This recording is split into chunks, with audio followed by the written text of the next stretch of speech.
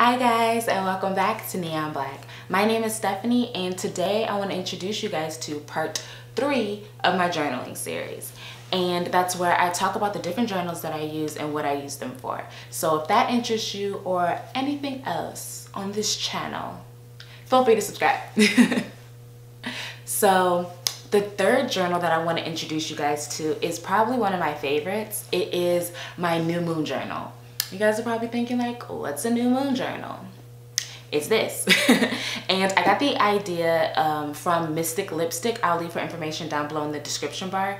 And it's pretty much a journal that you use during the new moon phase, and you write down all of the intentions that you want to manifest during that period of time. And so what I love about it is that it allows me to feel just more connected to the universe.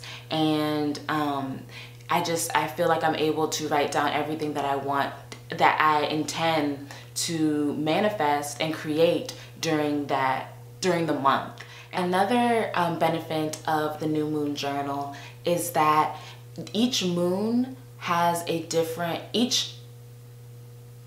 every time the moon moves into a new month and a new astrological sign, there's different benefits that come with that. So there's different properties that are heightened during that time period. So if one astrological sign is more rooted in your career versus another one that could be more rooted in creativity, or another one in relationships. So it just allows you to manifest different things during that time period. However, you can manifest whatever you want during that time period. It's whatever intentions you want to focus on during that time period. So I really do like that, and it allows me, I've always loved astrology, and so it allows me to connect with astrology and also the universe. So let me know down below in the comment section if you guys are interested in astrology, or like you follow the different phases of the moon, and if you're into that type of spirituality, let me know down in the comment section.